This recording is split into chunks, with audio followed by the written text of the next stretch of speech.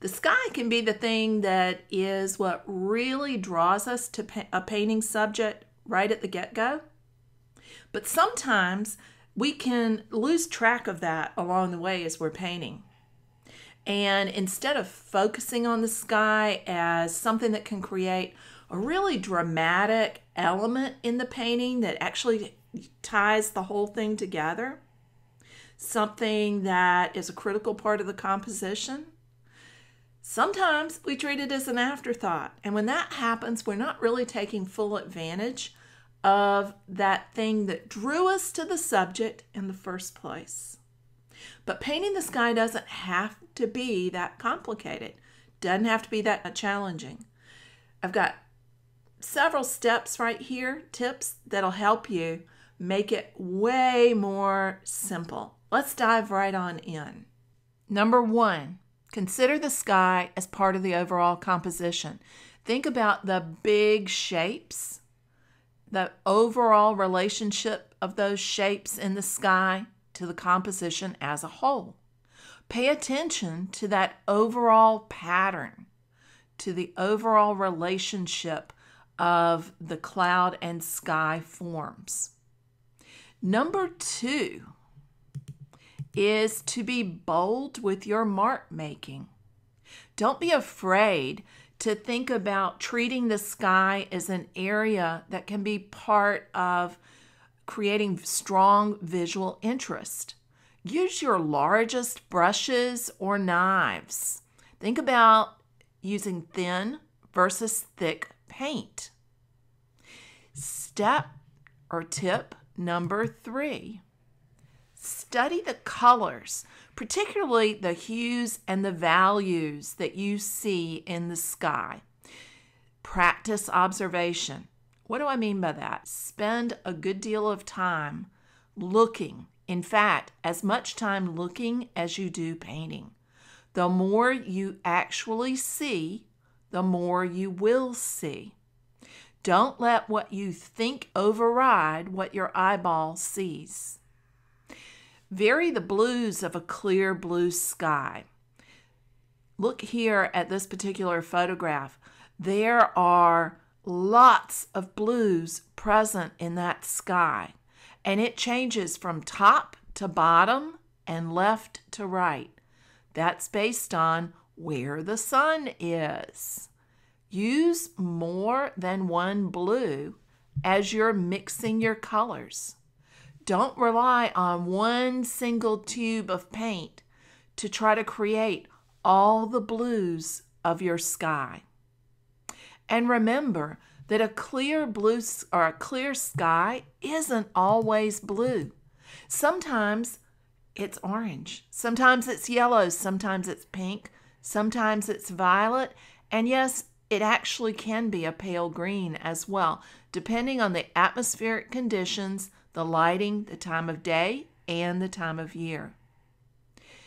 Also remember, look at the sky in relationship to the value of the land. The two things are connected. We have a tendency to automatically assume that the sky is always going to be lighter than the land.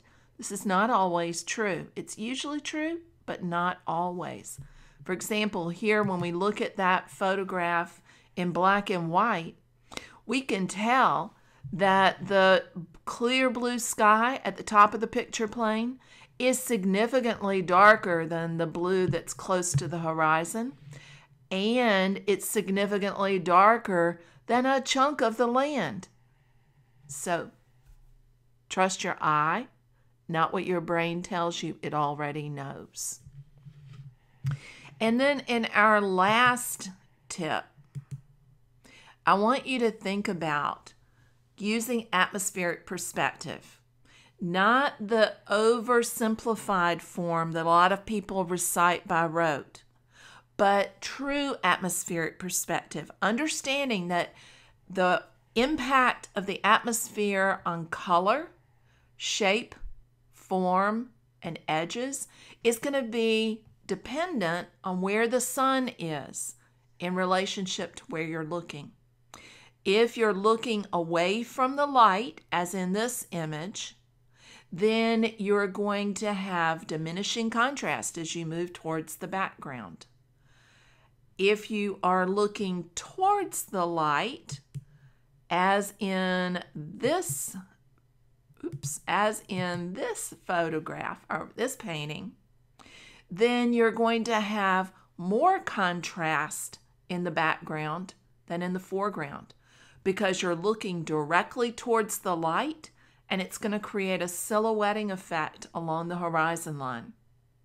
Make sure you understand atmospheric perspective. Not real sure about it? I've got a link for you right here where you can dive into it a little bit more deeply. Let's review these 4 steps one last time to wrap up here. Number 1, think about the sky as part of the overall composition, not as an afterthought to the rest of your painting. Make it a key component of it. Number 2 is to be bold with your mark making. It's going to add so much more visual interest to your composition. Number 3, pay close attention to the values and the hues and trust your eyeball and what you've observed. Last but not least, number 4, use atmospheric perspective. Think about where the light's coming from. Is it behind you or are you looking towards it? Because that's going to change how you approach atmospheric perspective. If this has been helpful, and I hope it has been, just wanted to let you know that we have an upcoming live virtual workshop, Cloud, Sky, Land, and Water, coming up December 2nd through the 5th.